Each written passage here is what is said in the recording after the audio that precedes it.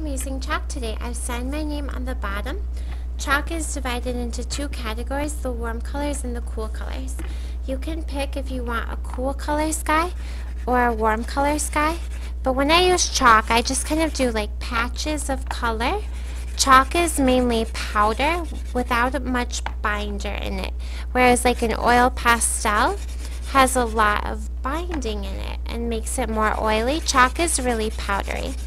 So I kind of just fill it in with patches of color. And I want my horizon line to not be in the middle. Move it up or move it way down. And then when I'm ready to blend colors, I take my finger and I kind of massage the colors together, pushing that chalk powder or the pigment onto the paper, and they can blend together really interesting. So I'm massaging my finger, getting it all colored in. And then if I did warm colors here on the bottom, I would do the cool colors. So here I did the opposite. So I would take a clean finger to do the other color theory side, because if I use the same dirty finger, they would kind of get all muddy.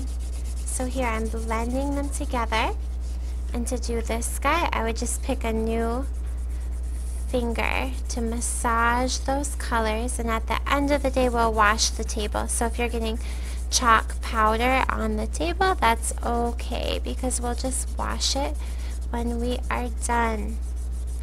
There, I have a rag at my desk, so periodically I can just clean off my fingers.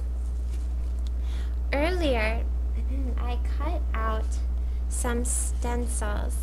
I did a stencil of some clouds. So I take my stencil of the clouds, I find a clean spot of my table, I pick some analogous colors or colors next to each other on the color wheel, and I lay down some chalk around the edge of that stencil, just around the upper edge. And I'm going to use colors that are next to each other on the color wheel, analogous colors. Now I'll lay down my stencil and I'll push the chalk up and away from me.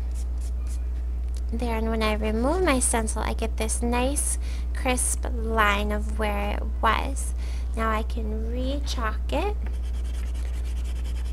quickly just laying down a layer of chalk, adding analogous colors, that is colors next to each other on the color wheel so they look good together, otherwise we'd get like a brown.